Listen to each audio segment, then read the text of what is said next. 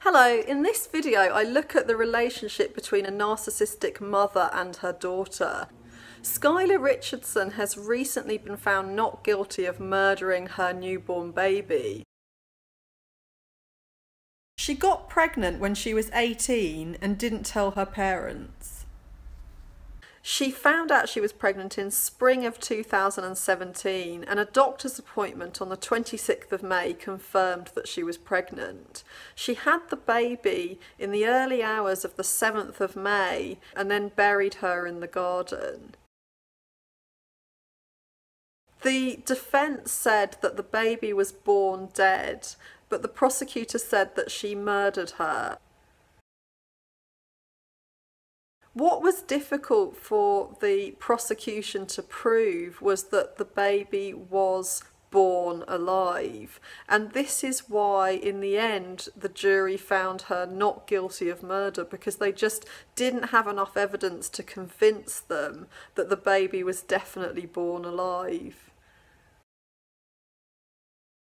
Skylar Richardson had said to police that maybe the baby was moving and that maybe she'd made noises. She'd said that she thought that she might have squeezed her too hard and that was why she died. But the defence said that she had this personality disorder that made her want to please adults, and that the police had treated her unfairly. April of 2017, Brooke becomes fearful that she might be pregnant. She asks her mom, schedule an appointment for me with the OBGYN for the purpose of obtaining birth control. But secretly, she wanted to find out whether or not the pregnancy she suspected was a part of her new reality. Was she actually pregnant? The day before Skylar went to the doctor, she sent this text message to her mom. Can I please not go to the doctor tomorrow? I changed my mind. I don't want to, and I don't want to be on the pill. I'm way too scared to go, and I'm completely scared to, and I'm seriously panicking about prom and not looking my best. It's hitting me how much I hate myself for getting that dress and looking like I do when it's my senior prom, and I'm going to look so bad. I finally have friends to go with and a great group and a great date, but I've screwed myself so much with how I look, and I'm freaking out, and I feel so scared. I just want everything to be okay and you to tell me it will be okay.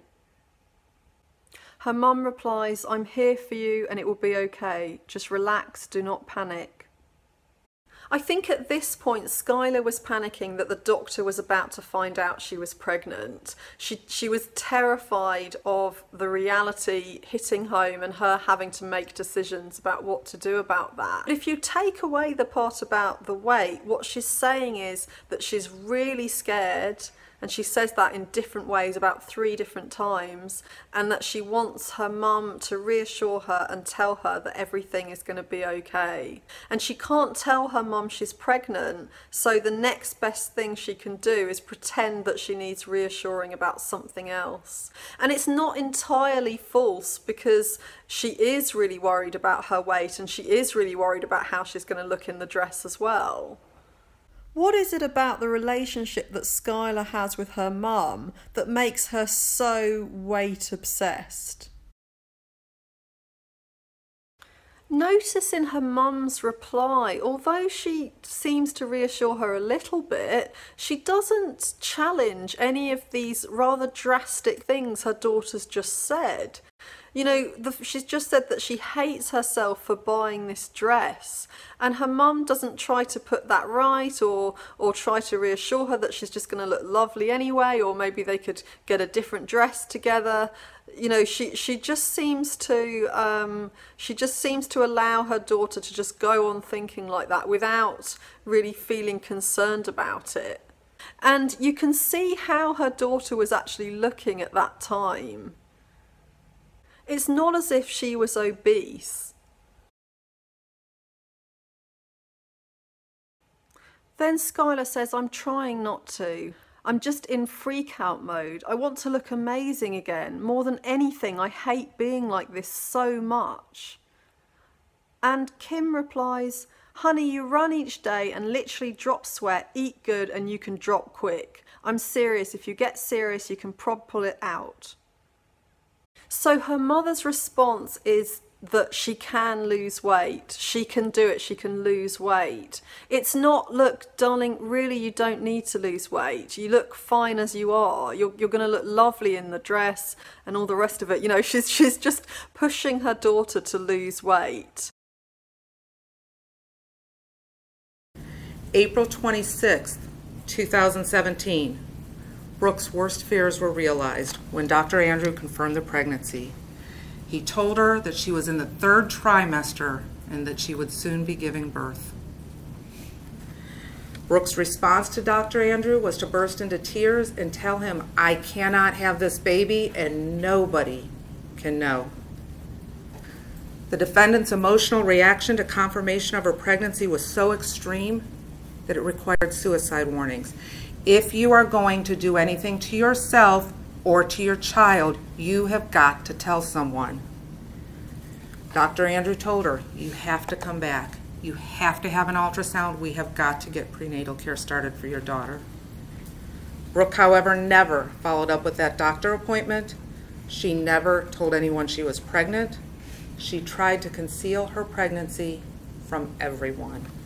She took absolutely no efforts to bring her daughter into this world. These texts were sent just before Skylar went on the contraceptive pill, when she knew she was pregnant.